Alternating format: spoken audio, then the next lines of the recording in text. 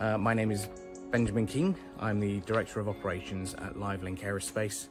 So in the last few years, we've seen many issues around the world that involve drones.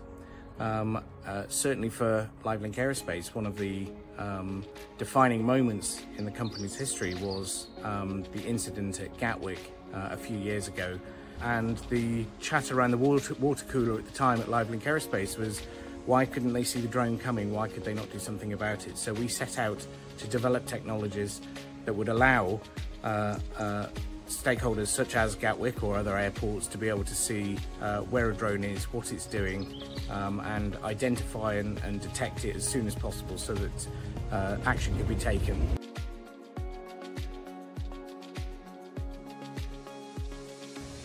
The LiveLink Aerospace system works on many levels. It's designed to identify, track and potentially defeat drone aircraft. We have a number of sensors that we produce in-house. One is our RF sensor, which is a passive sensor listening to the radio spectrum that comes from a drone or a handset. That's a passive system and it allows us to identify where a drone is in the sky. And if you have more than one of these sensors, you can triangulate the position of that particular piece of RF and then track it through the sky.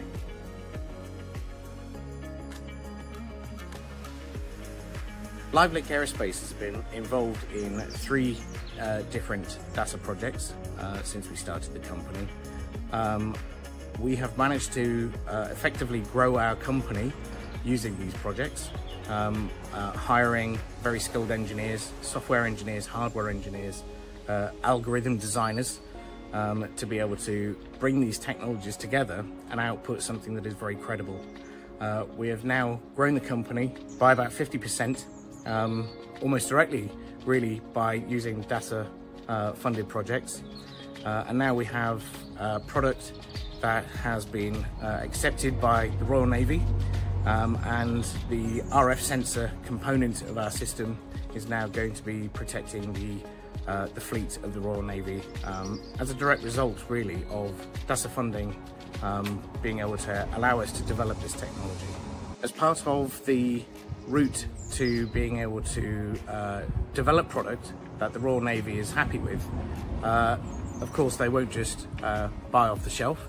You have to prove that your system works, and the way that we did that was we installed 4 of our PDAR sensors onto the Patrick Blackett.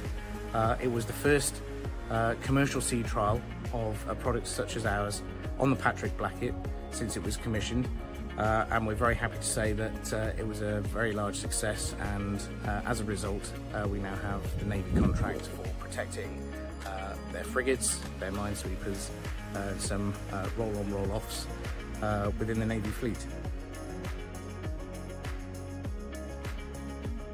I think DASA funding is very important to any small company that is looking to accelerate its path to growth.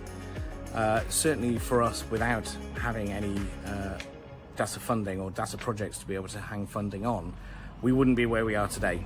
We're certainly very grateful. Being able to interface with DASA is actually relatively easy.